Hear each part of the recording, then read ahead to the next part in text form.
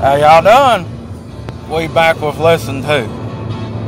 Lesson 2 is about kind of what you see in front of us right now.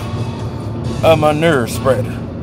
Now while we pass this thing, please notice his manure spreader is in pristine condition. Luther, tell him why that's important.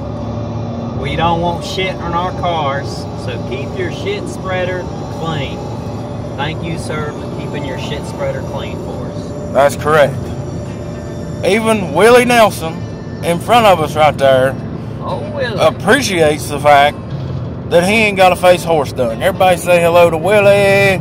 We passed him. Over here. Willie! He don't like crap on his vehicle either. I got enough crap in here. Yeah, we got enough crap in our vehicles to fill that thing and then some. That's lesson number 2. Be on the lookout for more lessons. Generally, we just find for something that pisses us off. That way we can tell you about it. Bye!